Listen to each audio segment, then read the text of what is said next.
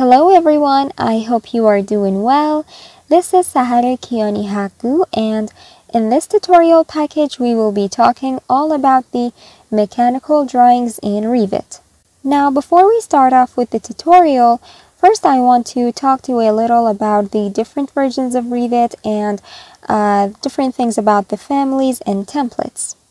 So let's go further with the video to talk about all of that. And in the future videos, we will be starting our modeling process.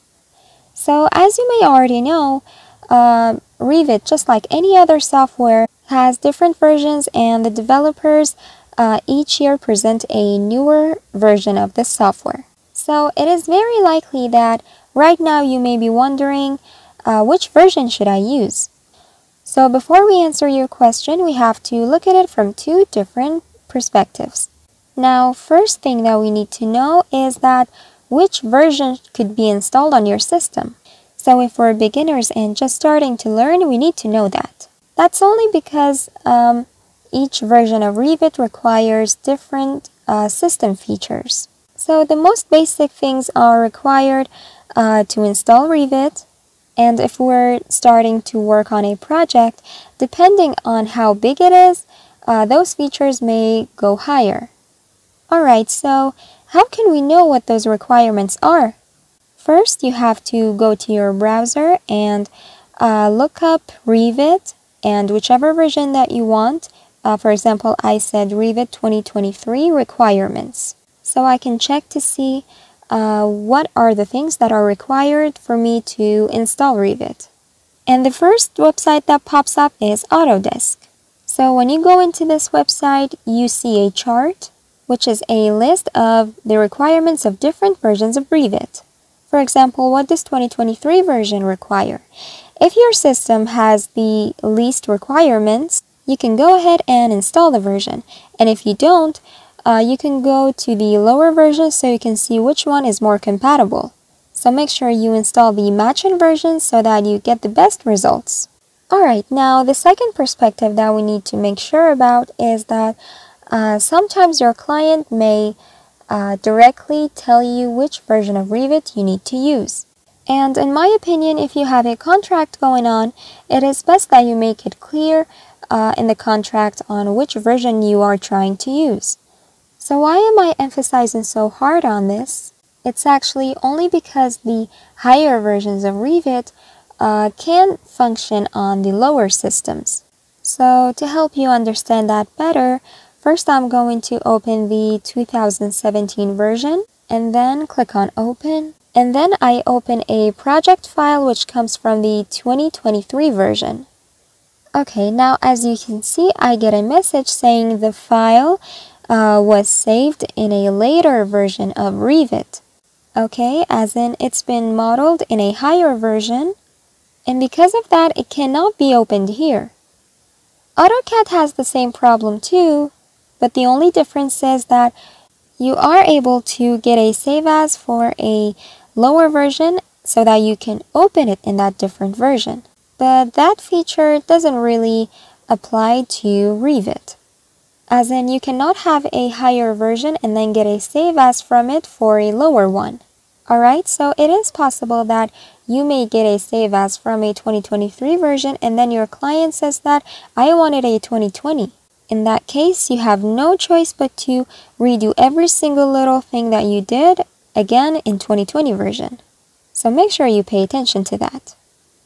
Now, what if vice versa happens? I just opened the 2023 version. So I click on Open and try to open a file saved from the 2017 version. Now the message that I get is that the model is being upgraded from the 2017 to 2023. It actually takes some time to upgrade, and it is also possible that it might give me some errors or tell me that I need to delete or disconnect some items only to make the upgrade happen. So don't get too excited and think that this whole upgrade thing would happen correctly. It might even delete some things without me knowing. But we didn't get any errors here and the file has been opened. But as I told you earlier, it doesn't always happen. And in so many occasions, I might have to delete some things in order to help the upgrade go through, which is not very ideal for me. So I need to model my project in a version of Revit so that I can have a compatible version to open it. The later versions files won't be open in the lower versions, but a lower version file can be upgraded to a higher version, and it's possible that you may get errors and warnings, or you might have to delete some items, or we might have to disconnect some items, none of which is ideal for us. Before we start working with Revit, we need to make sure if two certain folders already exist in our system or not. And if they didn't, we need to download them. So go check this address that I tell you. You go to Drive C, and then you go to the Program Data folder, which is also hidden. If you don't see it, you would have to go up here to the View ribbon, and then you have to check this Hidden Items box. If I uncheck this box, you can see that the Program Data folder will be gone. Remember that it's different from Program Files folder. Now if I check this Hidden Items box, I can see it. So we're going to go there and click on Autodesk, and then go to RVT folder, which is the version that we're working with. For example, we are working with 2023. So we're going to open that. These are actually the two folders that I need.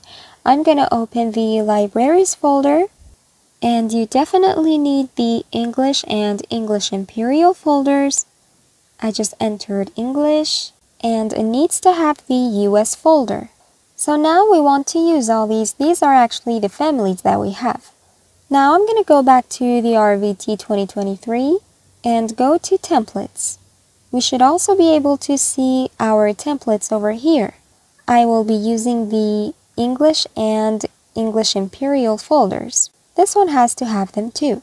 So now if I go here to the Libraries folder and couldn't see those families or this English and US folders, what do I have to do then? We're going to go to our browser, and then we look up Revit, the version that we're working with, which is now 2023. We type that and then add content, and then open the very first page that pops up for me, which is also for Autodesk. You see it's knowledge.autodesk.com. There it is. Alright, so once this page opens, if you look here, it says the exact same address that we just went to.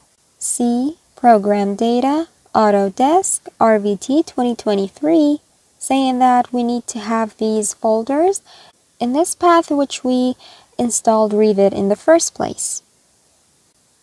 Okay, now the first chart that we have here is Revit 2023 Content Packs, which has listed the different versions based on different countries and the different standards.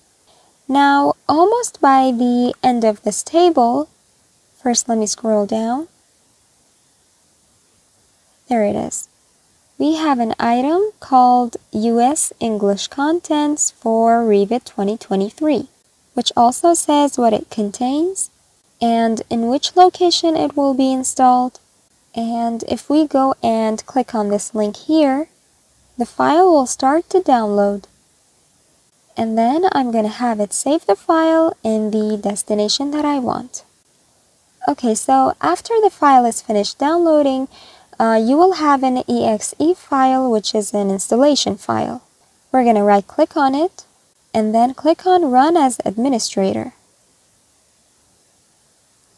Now it's going to start extracting the file that we have, and then the installing process will begin. Now, only because I had those files already in my Drive C, it gives me this message saying already installed, meaning that I already have all these files.